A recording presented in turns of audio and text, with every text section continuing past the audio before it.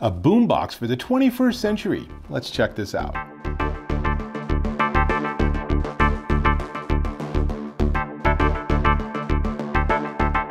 Dave Taylor here, and I'm checking out this. This is the Monster Audio Blaster 3.0 Bluetooth Boombox, and I just got to start out by saying it is not comfortable to hold it like this because this thing weighs 17.4 pounds. Why? Because it has lots of battery and lots of magnets and lots of speakers, because it puts out a ridiculous amount of sound. This is a 120 watt combined output, giving you 4 15 watt full range speakers and a 60 watt integrated bass. This is loud enough you can have it at one end of a football field up like at 80%, and at the other end of that football field, whether it's NFL football or whether it's soccer, you'll still be able to hear the music. It gets that loud. It's too loud to have in your house, unless you turn the volume way down, but it's really fun. Now, Bluetooth 5.1, it has an environmental EQ. I'll talk about that in a second. And it's IPX5 water resistant, so if you do have this on the dock or at a picnic or an outdoor party or something, and it starts to rain or the sprinklers turn on, don't panic. This thing can handle some rain, it can handle some sprinkler water, it can handle someone splashing it at the poolside or something. No worries. Features a 5200 milliamp hour battery, which gives you 12 hours of playback, which is going to be slightly different depending on how loud you play it. It takes about 6.5 hours to charge, so it's an overnight charge if you run it all the way to zero. And one of the things it has a USB-A power bank. In fact, the two ends actually have all the controls. So let me lift this up.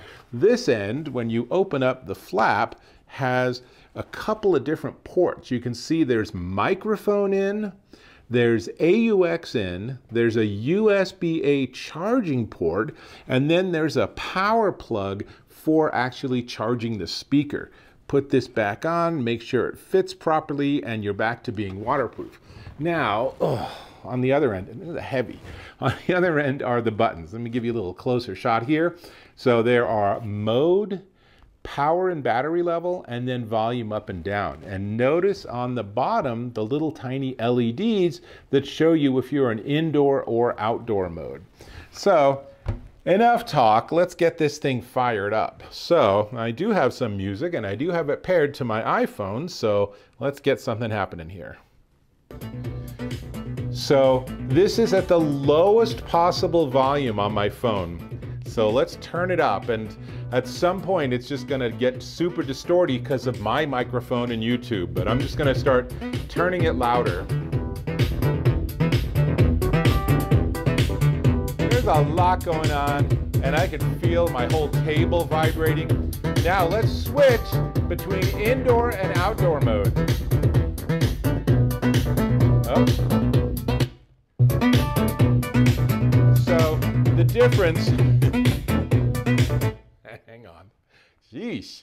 The difference is actually fairly subtle between indoor and outdoor, but outdoor mode is a little bit brighter. There's a little bit more highs being pushed out, whereas I think indoor they sort of tone that all down because it's a bright speaker. So there's a lot of highs. It's sort of like there's a lot of highs and there's a lot of that big loud bass, but the mid-range kind of gets a little lost in this journey. But honestly, this is not an audiophile experience, nor is it intended to be. This is take this to the beach and annoy those people like 17 blankets down because they don't really want to listen to your music, but they have to because it's so loud. So if you have the space to be able to do this and be respectful of other people, of course, then this is super fun. My daughter plays a ton of volleyball. This is the kind of thing she could take to the gym and everyone would enjoy it during warm-ups.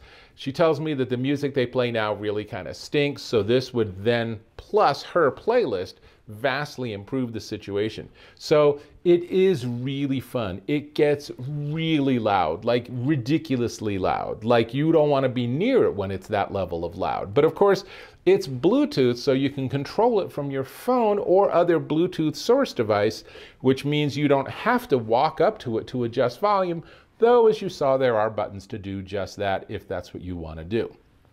Now, from an audio perspective, the audio reproduction's okay. As I said, it's not intended to be an audiophile experience. If you want to have something that's going to let you have quiet music in your home office or in your executive suite while you're working or having some sort of a lunch break or something, this is not your device. There are other devices in the same price range that give you much better fidelity.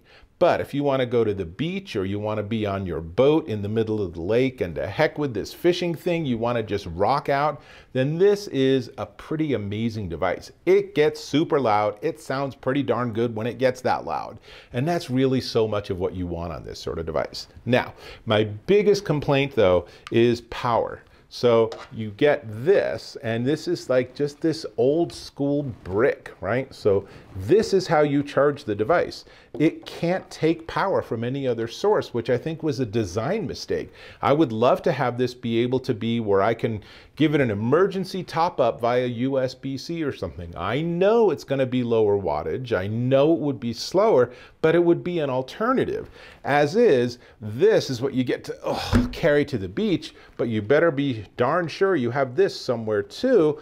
And since it doesn't come with a travel case or a pocket to put it into the device, then this is just a separate thing that you're potentially going to lose. So I think that's an important thing to keep in mind when you look at this. But if you are at your house at the lake and you want to put this on the dock when you're having that afternoon party and everyone's having a great time, then it's pretty darn easy to have this in your electrical room back in your cabin, and then you know where it is. So all works together. Comes in 3 colors, white, black, and this exciting red. I really like this red. It's just really a fun, lively sort of device. It is big, it is heavy. It is 20 inches long by 11.5 by 9.8 inches. So as you can see, it's substantial. And the biggest thing you'll notice is it is heavy. 17.4 pounds means that when you see their photos of someone holding it on their shoulder, they're in really good shape. This is a lot of weight to put on your shoulder for a period of time. So if you want to use this as that sort of prototypical 80s ghetto blaster, which they have as some of their photos, well, then you might need to also head to the gym at the same time to really work on those shoulder muscles. But otherwise, super fun. Gets super loud, is, really an outdoor friendly device with its IPX5 water resistance and everything. So much fun you can have with this. Definitely one worth checking out. So we do need to talk about the price. And before we get there, I'm going to ask if you could subscribe to my channel. Click or tap on that subscribe button. And then also don't forget to click on that little bell notification so you get notifications of my new content as I produce them. Always appreciate that. And if this was helpful, useful, interesting, or, I don't know, controversial, then give me a like or a thumbs up. I appreciate that too. Cool. This is the Monster Blaster 3.0 Bluetooth Boombox. It is $349.99, currently minus 20% on Amazon, dropping it down to $278.43 at Amazon.com. That is a pretty hefty price tag for an external speaker.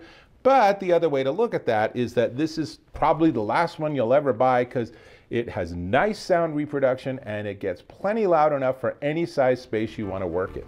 That's all I got. I'm going to go back to my music, so I'll have to catch you in my next video.